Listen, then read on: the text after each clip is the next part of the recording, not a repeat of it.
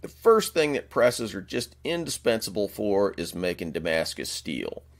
Setting a weld on a big stack of steel works super easily with the nice big flat surface of a flatting die. You can do it with a hand hammer, but a press is much more consistent and helps you get better welds.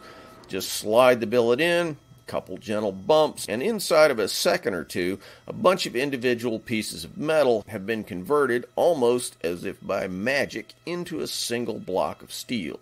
Once you squish the steel together, you have to draw it out into thinner bar stock in order to make a knife, or maybe to fold it over and do some other things to it.